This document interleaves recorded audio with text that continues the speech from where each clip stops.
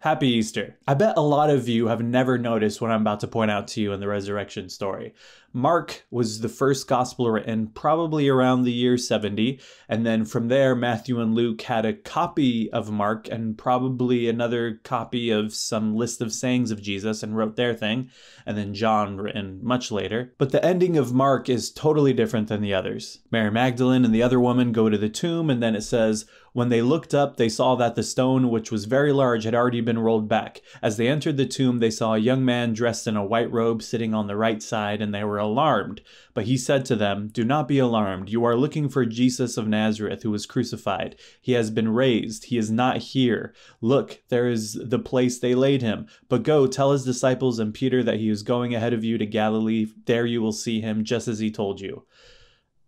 Check this out. So they went out and fled from the tomb, for terror and amazement had seized them, and they said nothing to anyone, for they were afraid.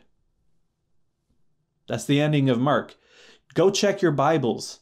You'll see that there is other stuff afterward, like Jesus hanging out with his disciples, telling them that they could grab snakes and stuff.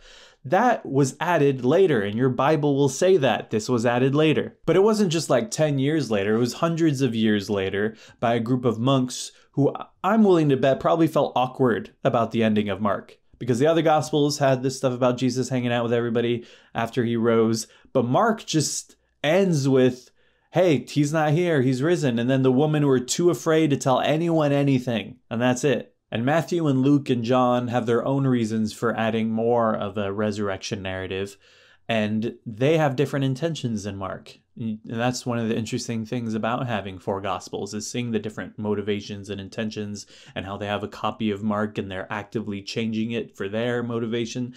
It's very interesting, but I like Mark's ending. And compared to the other Gospels, Mark's entire Gospel is always very straight to the point. When it comes to what we can confirm historically about Jesus, there's only a few things that most historians agree on. One, there was a Jewish guy named Jesus who did lead a group of other Jews. Two, he said something about some sort of kingdom of God, and that was a big part of his teachings. And third, he was crucified by the Roman state. And as for everything else in the Gospels, there isn't anything outside of them to confirm what they're saying historically. We can confirm that certain groups of Christians early on were saying certain things like this, but that's not confirmation that things happen exactly like that if we had a video camera to film it. And so keeping with that perspective for a moment, let's consider this. Many other people before Jesus and after Jesus claimed to be the Messiah. And what would happen usually is that person would get crucified, and then the followers would go back home and decide they were wrong about who the Messiah was. And they would wait for another. Because the Messiah was supposed to take down the kingdom of Rome and reestablish the kingdom of Israel in a new liberated world.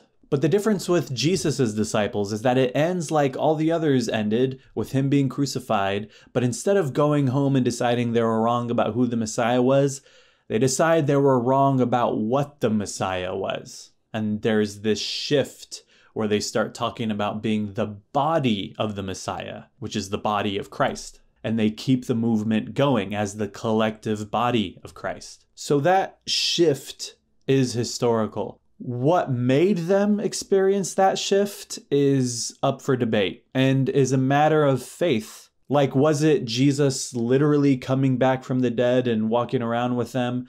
Was that what made them shift? Or was it visions they had of Jesus or apparitions? Or was it them over years reinterpreting the teachings of Jesus? Deciding what made them make that shift is a matter of faith. But that shift we can confirm.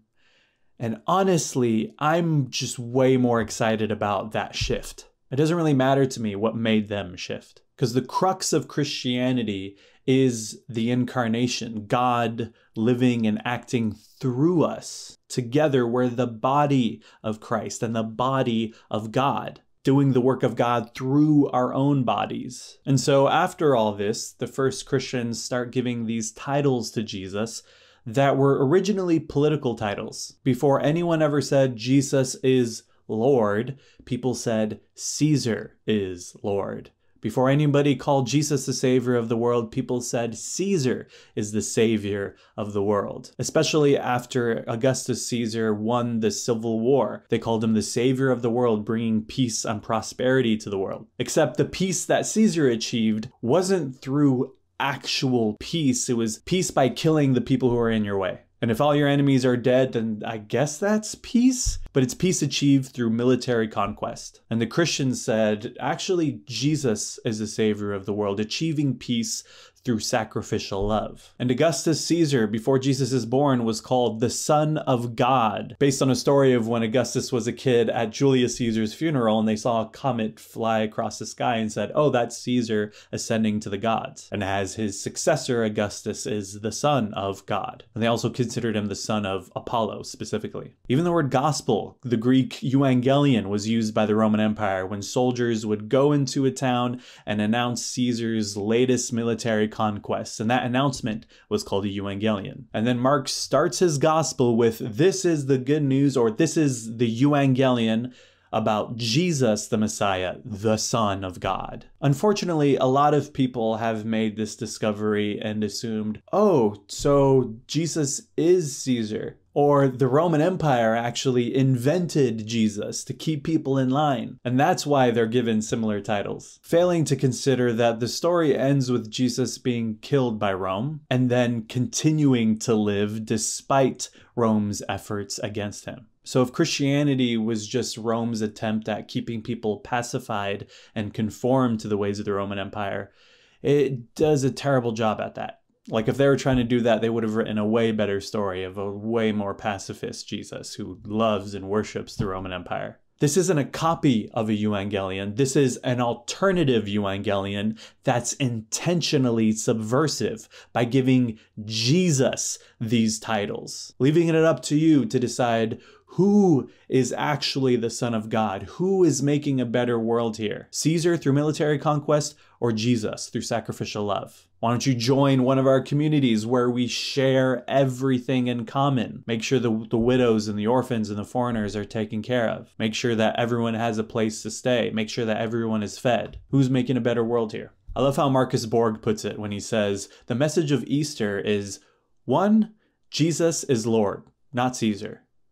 And 2, Jesus lives. He's a figure of the present, not the past. They tried to defeat him and they couldn't. So this dude in a white robe is sitting in the tomb and he tells the woman, he's not here. He's going ahead of you to Galilee. And Galilee was where Jesus's ministry started. So he tells them, go back to where this thing started. Because now it's the disciples' turn to live this kind of life that Jesus did. The type of life that led him to his death as a historical consequence. Like we talked about in the last video. Go watch that, Good Friday. And then they ran away and were too afraid to say anything to anyone.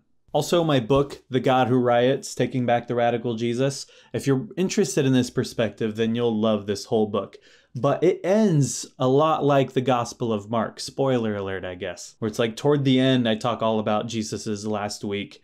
And then he's on the cross. And then it just leaves off there. Jesus dies on the cross and his followers are called to respond. And it actually wasn't my intention to end the book like that, because chapters actually got switched around as I was writing it. And that just happened to be the last chapter. But I liked that it ended like that. And I was actually a little worried that maybe some people would read this and think, wait, what about the resurrection? You can't just end on Good Friday, you need Easter too. And I get it, but it just felt right ending the book there. And I wasn't really sure why either. And then the night before the book came out, I had an interview with Trip Fuller from the Homebrewed Christianity podcast. And he said earlier that day, someone saw he was going to interview me about this book and they asked him what the book was about. And then he said, it's about practicing resurrection. And when he said that, it filled me with so much joy because I was thinking, he gets it. I may not directly refer to the resurrection after the end of the book, but the whole thing is about resurrection because it's about embodying the resurrection and living the kind of life Jesus lived. That's resurrection, which means this book is a great Easter present. Always gotta plug the book, because I worked really hard on it for a long time. And I know all of you who enjoy these videos would love this book if you haven't gotten it. I know a lot of you already have too, and I really, really appreciate the support. And I'm so happy that y'all are getting a lot out of it. But go buy some for your friends too, all right? There's an audiobook too. Go get that. And give the book to your friend and be like, this book's about resurrection. Thank you for watching. You can also support me on Patreon, patreon.com/Damon Garcia. And I hope you have a good day. I'll see you later.